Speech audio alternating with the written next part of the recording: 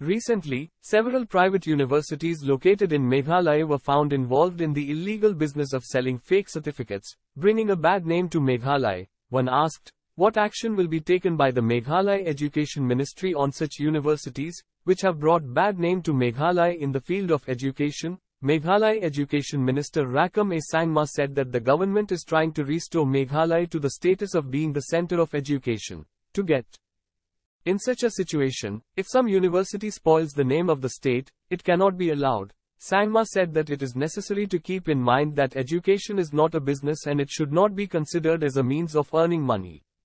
If someone does this, then it is a crime and action should be taken against him. At the same time, he said that it is very unfortunate that the names of some universities established on the land of Meghalaya have been found involved in illegal activities, but in future care will be taken that action is taken against such universities and they are not allowed to operate in the state, he added.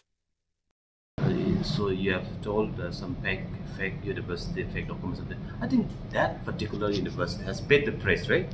Yeah. So the consequence that they receive. So, like, to be frank, education is not something that we should do business. No, this should be the sector to serve the people, because we are what you call designing our people for future use.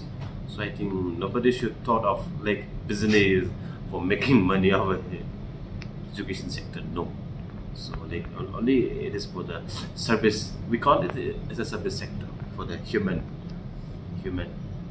resource development. So to this type of university not set up in our state in future? So, no, because this is what if anybody try to do all this, so this is unfortunate and we will not allow. We will make sure so nothing else of all this kind should happen in the state again. We will.